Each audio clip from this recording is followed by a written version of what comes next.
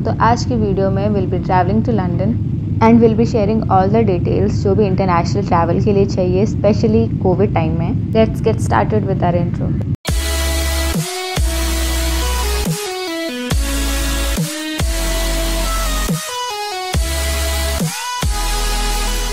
Guys don't miss to hit the subscribe button. नमस्ते दोस्तों, this is Soni और मैं अभी दिल्ली के इंटरनेशनल एयरपोर्ट पे हूँ। I started my journey from Sandhol और संधोल से दिल्ली में टैक्सी में आई थी। अभी मैं चेक इन लाइन में खड़ी हूँ एयरपोर्ट की। तो चेक इन बेसिकली कि एयरलाइन हमें एक्सेप्ट करती है एज अ पैसेंजर और हमारा जो लगेज होता है उसे हम सबमिट कर देते हैं। तो I am done with the check in और अब मैं आपको बताती हूँ क्या क्या डॉक्यूमेंट्स रिक्वायर्ड हैं इंटरनेशनल ट्रैवल करने के लिए। So number 1, passport obviously. Second one, the visa to the country you are traveling to. Third one, the air ticket, foreign currency, travel insurance, accommodation proof. ये काफ़ी जेनरिक लिस्ट है और ये list very कर सकती है depending on the type of travel you are doing. जैसे कि मेरे लिए since I am a UK resident तो मेरे लिए वीज़ा और एकोमोडेशन प्रूफ की ज़रूरत नहीं पड़ती। तो दोस्तों let's move on to the list of documentation जो कि कोविड की वजह से चाहिए। तो इसमें 2 डॉक्यूमेंट्स और ऐड ऑन हो चुके हैं। मेरी फ़्लाइट 4 जून की थी और जो भी मैं गाइडलाइंस बता रही हूँ ये मंथ के हिसाब से बता रही हूँ। मे बी अभी तक गाइडलाइंस चेंज हो चुके होंगे। तो हम अपनी लिस्ट पे वापस आते हैं। तो यूके की गाइडलाइंस के according RT-PC negative report mandatory है और second one is 15 days hotel quarantine. और क्योंकि ये मैंडेटरी है तो हमें जो है होटल्स की बुकिंग प्रूफ भी शो करने पड़ते हैं और होटल्स सिर्फ वही बुक कर सकते हैं जो कि गवर्नमेंट की ऑफिशियल साइट पे लिस्टेड है कोविड क्वारंटीन के लिए। So that's all with the documents we need for international travel. अगर आपको लगता है मैं कुछ मिस आउट कर रही हूँ तो हमें कमेंट सेक्शन में ज़रूर बताएं।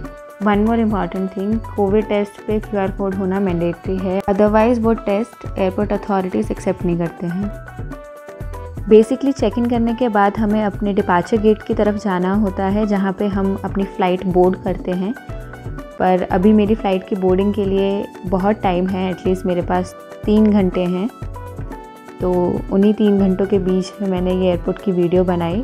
तो एयरपोर्ट अंदर से एक बहुत बड़ा मॉल जैसा दिखता है। यहाँ पे अलग अलग सारे ब्रांड्स के शॉप होते हैं और ये कस्टम ड्यूटी फ्री होते हैं। अगर आप किसी वीज़ा पे जैसे कि वर्क वीज़ा, स्टडी वीज़ा या टूरिस्ट वीज़ा पे अगर आप ट्रैवल कर रहे हो तो एक और प्रोसेस होता है इमिग्रेशन का। उसमें बेसिकली आपसे क्वेश्चंस किए जाते हैं कि आप क्यों ट्रैवल कर रहे हैं, mainly to understand the purpose of your travel. और अगर उन्हें सब सही लगता है तो ही वो आपको वीज़ा ग्रांट करते हैं और आपके पासपोर्ट पे स्टैंप लगाते हैं।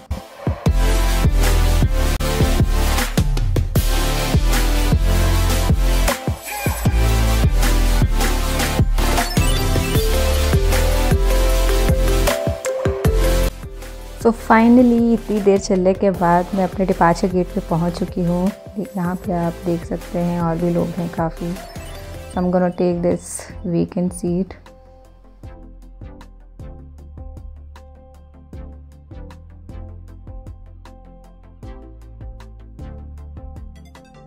अभी भी फ़्लाइट की बोर्डिंग स्टार्ट होने में एटलीस्ट 2 घंटे का टाइम है।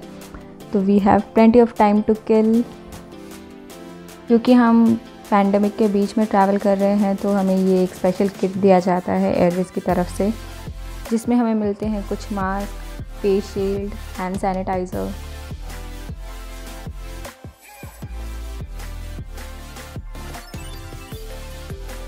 तो अभी मैं आपको मास्क को टाइट करने की एक ट्रिक बताने वाली हूँ। इसको इस तरह से क्रॉस करके अगर आप कान पे लगाएंगे तो ये टाइट हो जाएगा और ये आपको लूज़ नहीं लगेगा। मास्क को अच्छे से पहनने के बाद अभी मैं थोड़ी देर सोने वाली हूँ और हम फिर सीधा मिलेंगे जब हम बोर्डिंग स्टार्ट करेंगे। तो मैंने अपनी बोर्डिंग एक्टिविटीज़ कंप्लीट कर ली है और अभी मैं फ़्लाइट की तरफ जा रही हूँ। सामने जो है ये मेरी फ़्लाइट है और ये जो टनल है इसके थ्रू बेसिकली हम फ़्लाइट में एंटर करते हैं। अभी मैं टनल के अंदर हूँ। ये जो सेम टनल है जो मैंने आपको थोड़ी देर पहले दिखाई थी।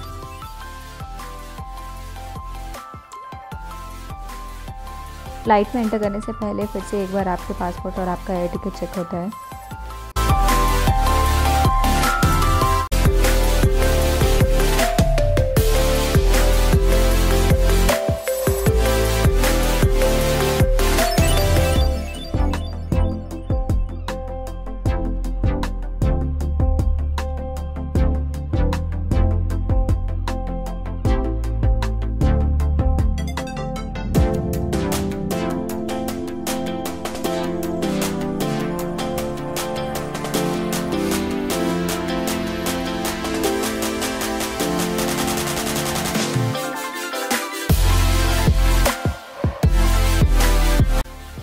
दोस्तों फाइनली मैं अपनी सीट पे बैठ चुकी हूँ और मैंने अपने सीट बेल्ट भी पहन ली है। विंडो से बाहर देखने पे मुझे एक बहुत ही सुंदर एयर इंडिया का प्लेन दिख रहा है। एयरप्लेन में फेस शील्ड लगाना इज़ मैंडेटरी, सो मैंने भी अपना फेस शील्ड पहन लिया है। So we do have this touch screen over here, जहाँ पे अभी मैं अपना फेवरेट शो देखने वाली हूँ क्योंकि बहुत ही लंबी फ़्लाइट होने वाली है आज की।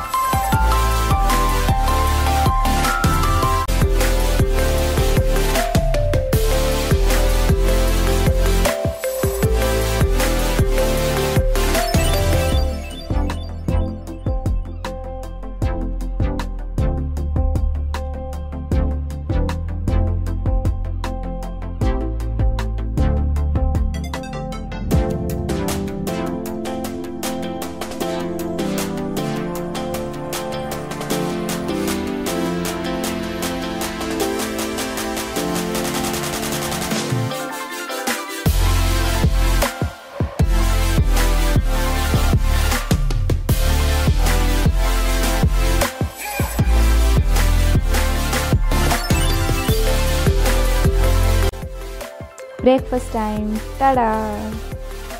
तो चलिए देखते हैं हमें ब्रेकफास्ट में क्या मिला है। एक हैमबर्गर, एक कप केक और एक पानी की बॉटल। Good enough. अरे वाह, एक चॉकलेट भी है। चॉकलेट को अभी खाना is not a good idea क्योंकि जब हम एयर ट्रैवल करते हैं तो हमारे टेस्ट वर्ड्स उतने एक्टिव नहीं होते और हमें खाने का अच्छा टेस्ट नहीं आता है।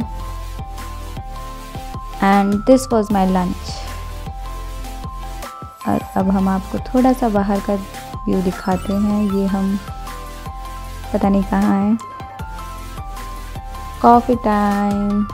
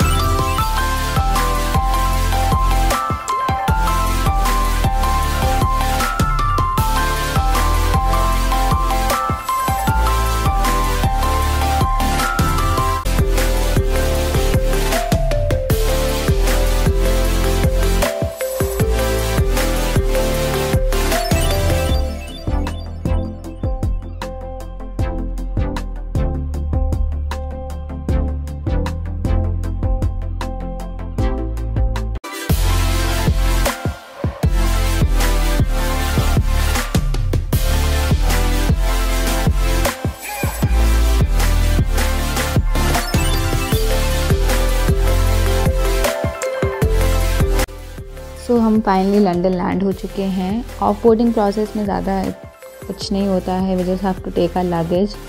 पर क्योंकि हम घर नहीं जा रहे और होटल क्वारंटीन जा रहे हैं तो हमें बस सर्विस प्रोवाइड की गई है। हम उसी बस सर्विस में अपने होटल तक जाएंगे।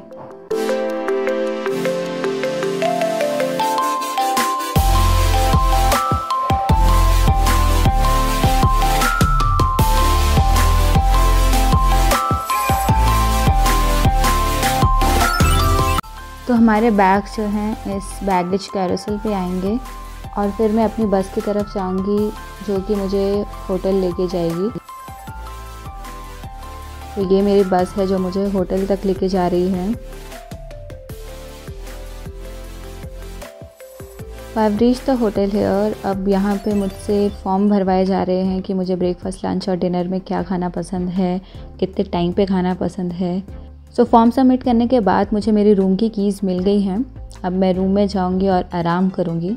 तो हम इस ब्लॉग को यही ख़त्म करते हैं। For the next blog I will be giving my hotel room tour. So stay tuned. Thanks for watching.